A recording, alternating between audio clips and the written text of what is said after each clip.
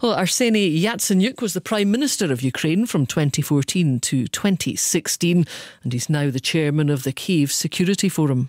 This is the biggest disaster after the Second World War. And, you know, frankly, it even recalls me Srebrenica, when Bosnian Serbs troops killed around 8,000 Muslims. So this is the real Russian genocide. And no doubt that these kind of atrocities and war crimes against Ukrainians was ordered personally by President Putin and his inner circle.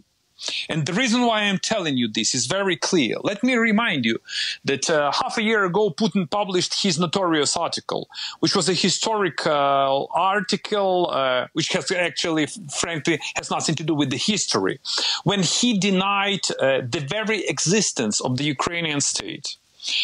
Yesterday, the former Russian president, which is Medvedev, who is the deputy chair of the National Security Council of the Russian Federation, made similar statements that reminds me a kind of Nazi-style final solution statement.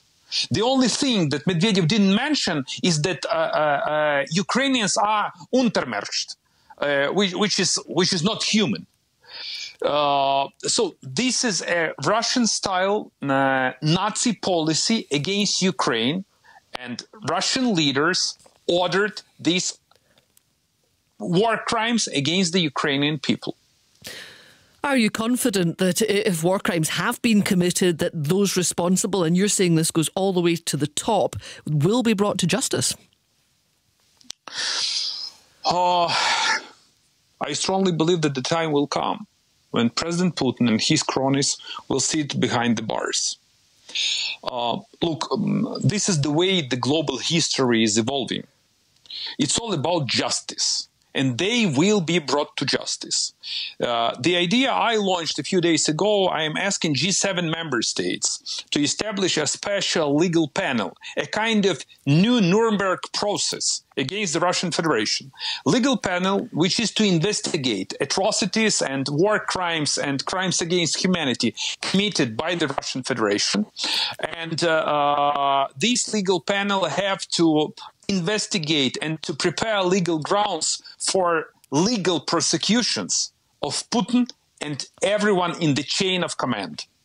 Are the Ukrainian authorities managing to gather the kind of forensic evidence that you will need for that in a war situation? That's the reason why I believe we need to establish this big global G7 member states legal panel. Because Ukrainian authorities and Ukrainian Attorney General, they already started to collect all forensic evidences. But let me remind you that at the time I was the Prime Minister, we devoted all investigative powers to the case of MH17 when Russian forces shot down MH17. We devoted all these investigative powers to the Dutch investigative team, and it worked well. So actually, we had an international team. We collected together all evidences, and right now, Russians are brought to justice. The same copycat scenario, the same pattern, I would apply relatively to these terrible atrocities that committed by Russian Federation.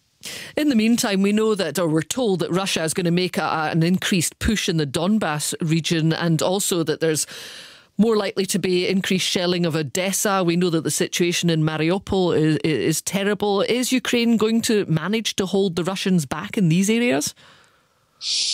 Well, here is the thing. Look, you remember that international media provided the reports more than 40 days ago that Russian military is so capable and durable that they can easily take over Ukraine in 96 hours or 72 hours, doesn't matter. It didn't happen. The reason why it didn't happen is as follows. There are a number of reasons. The first one is that Ukrainian people are very united, and we are fighting like hell. So Ukrainian military is strong enough. The other reason is that the Western world decided to ship and to supply lethal weapons to the Ukrainian military. The next reason was an unpredictable for Putin, but predictable for us, unity of the Western world and the sanctions that have been imposed on Russia. And we need to ratchet up these sanctions. So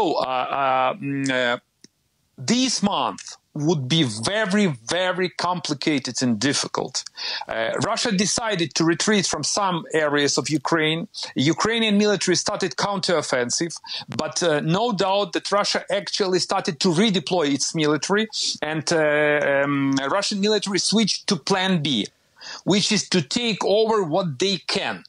They believe that they can take over the east of Ukraine. I believe that we will succeed. And I believe that we will stop the Russian military. In order to stop the Russian military, once again, my appeal to the Western world, help Ukraine. Ship the lethal weapon. Do whatever you can to stop this Nazi-style leader who is President Putin. Because we are fighting not just for Ukraine, we are fighting for you. Arsenій Yacenyuk, who is the former Prime Minister of Ukraine between 2014 and 2016.